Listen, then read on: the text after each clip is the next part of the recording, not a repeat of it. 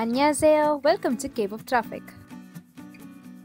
HOT's Jang Woohyuk and the production agency for HOT's concert, Salt Innovation, have been sued for trademark infringement.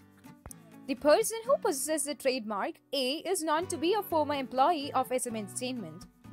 A had recently submitted a petition requesting compensation for damages in relation to the profits from HOT's concert and banning Jang Woohyuk and Salt Innovation from using the trademark and logo in future performances.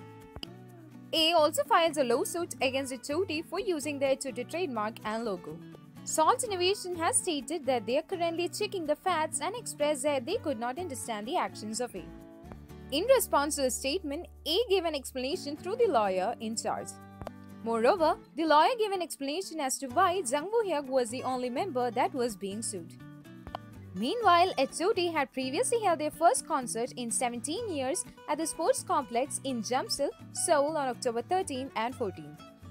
After the news of the concert was released, A took legal measures and demanded royalties for the HOT trademark. Both sides even met in order to negotiate it, but they eventually could not reach an agreement and HOT's performance was held under the name High Five of Teenagers. If you like the video, just subscribe to get contents like these, and also it would make us happy.